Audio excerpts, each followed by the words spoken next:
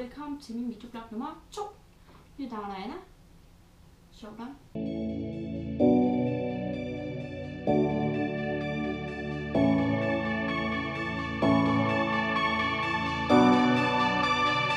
I dag har vi været til banetræning ved Jørgensen, terræntræning.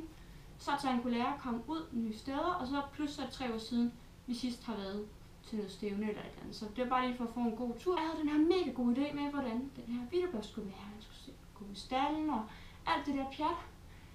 Jeg må bare sige, I kan lige så godt slå. Der er ikke meget videoblog over den her, kan jeg godt fortælle allerede nu. For det første, så kan min mor finde ud af at filme med mit GoPro.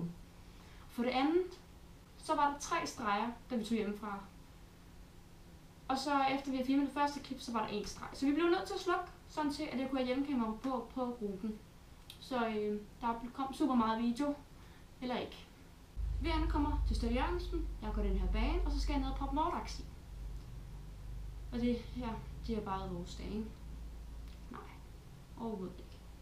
Nå, men jeg er nået på Banetræning, så har jeg den ene forhov og den ene baghov. Det vil sige, at jeg havde taget helten. Så skal jeg skrue det der ene hul om. Tror I så ikke? Idioten. Han vælger at hoppe bagud, og så kan man jo gøre noget. Så han træder oven på gevinstskæren, så den knækker, og halvdelen af gevinstskæren, den sidder inde i motoraksjonen. Det bliver ikke meget bedre, vel? Men det gør det jo så. Da jeg så lige skulle over have mine støvler på, og det der, så stod han fint ved trænet, han plejer at stå stille på nær, når han hopper bagud og ødelægger min gevinstskære. Det er sådan en anden ting. Og så kigger jeg lige til højre, og så tænker jeg, gud, der er en, der er faldet af. Er de ved at fange hesten? Lige indtil jeg får øje på, at det er Brøndby. Og jeg løber bare efter. Nej, jeg løber bare mega desperat efter min hest. Og da han så endelig hører mig, så stopper han heldigvis op.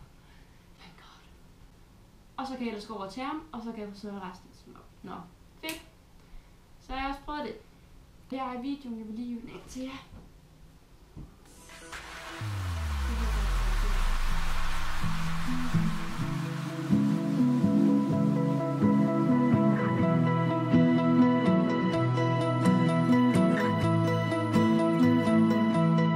Loving can hurt.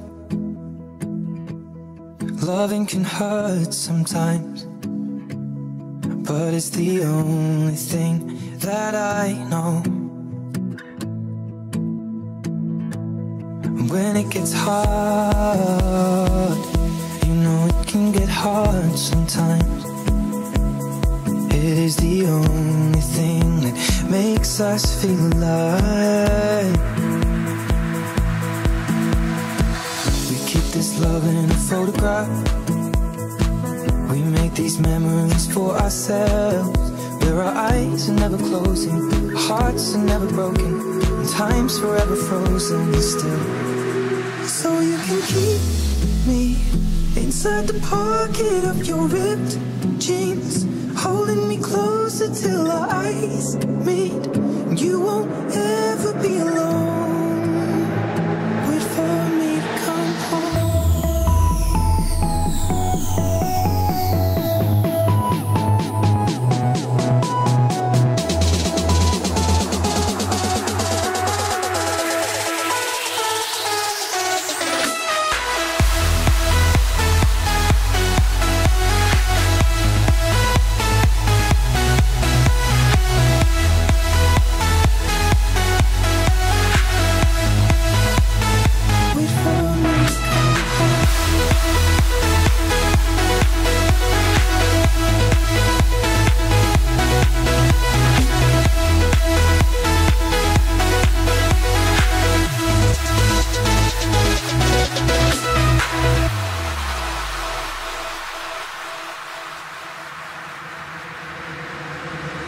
Loving can heal,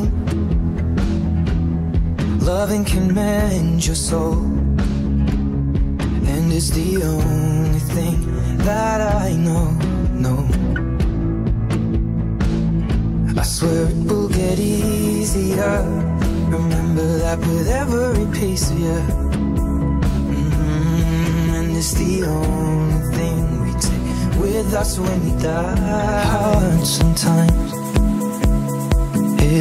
the only thing that makes us feel alive.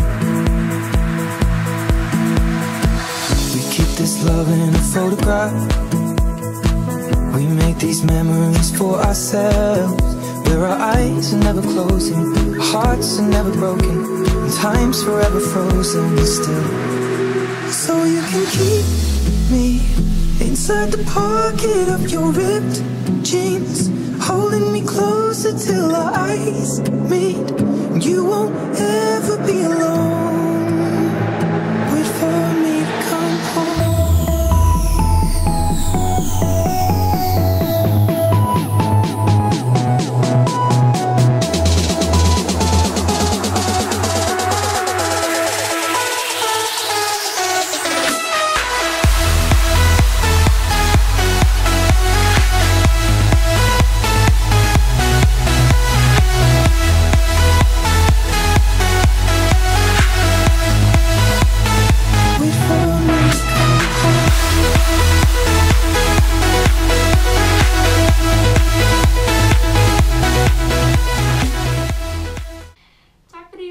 Selvom det nok ikke helt blev en så god video.